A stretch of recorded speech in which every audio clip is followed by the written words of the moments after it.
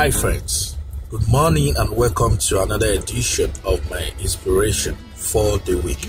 Now a quick one. I decided to do this from my car this morning, it's pretty cold out there and I just felt okay, let's get in some learning this morning. Alright, I'm still on the principle that rules the world. Our world is ruled by principle. Everything we see, every result we see in our world today comes to life through some underlying principle. We hear the saying that the spiritual controls the physical. That is very true. That's a principle that I'll be talking about some couple of days to come. All right, in a past video, I also talked about some other principles that you might want to check out. Last one was about hope. I talked about the principle of hope. Why do we need to keep hope alive? Why do we need not to give up? Why do we need to keep hoping for the best? Even the scripture says, Christ in us, the hope of glory. All right, quickly, today I want to talk about the principle of service. The principle of service. What is service? Service is an act of help, an act of kindness, an act of ministration, or an act of favor. Nothing in this world is free. Nothing is actually free. Everything has a cost. No matter how cheap, no matter how easily we get things in life, we need to know that somebody already paid for it. Even salvation is not free. Jesus had to die. God had to sacrifice his only begotten Son so that you and I might be saved. So nothing is free. So service as a principle.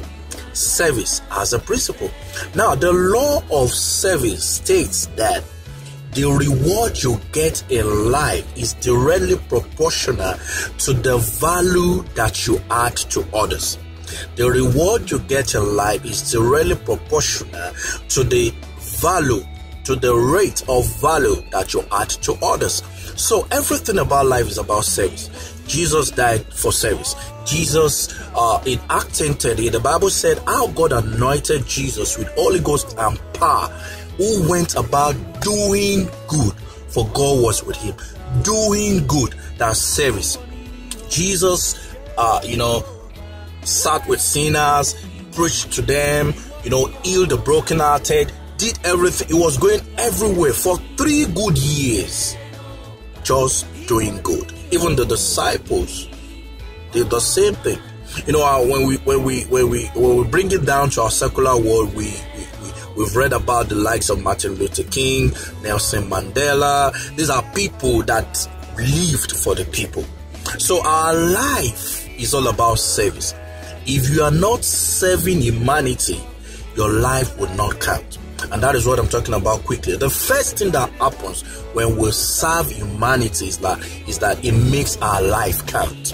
What is the essence of the money you have? What is the essence of the wealth you got? What is the essence of the information, of the knowledge that God has given to you? Do you know God did not bless you for yourself alone? No. When God called Abraham, he told him, I will make you father of all nations. He said, through you, all nations shall be blessed. That is a blessing. You are not truly blessed until your life is a blessing to others. You are not really blessed. We must get to a level that we want to live for others to live. You want to breathe for others to breathe. You want your life to count. When you leave this world, you're going to be remembered for something. What is that thing? Will people rejoice that you died? Or will they be sad that, a good man has left? It depends on how good, how much service, how much value your life has gotten. Now, the number 2 thing that happens when we serve is that it helps us medically. Yes, when you help people, it gives you health. It contributes to your well-being. Science has researched that when you help somebody, your body releases an hormone called dopamine. Dopamine and oxytocin are neurotransmitters. Yeah, so these 2 hormones helps you to relieve stress and negative emotions. So when you're helping somebody, when you're serving, when you're of benefit to other people, you are indirectly helping yourself. You are indirectly helping yourself. So what other thing does service do to us? When you serve, you command divine blessing. You command divine blessing. The Bible says, give and it shall be given back to you. There is no way that givers are going to lack. It could be given in terms of money. It could be given in terms of service. It could be given in terms of your time. The only thing you cannot give is what you do not have. Even the Bible said, be good to everybody, especially those of the household of faith. So service to humanity is the best thing we can ever do.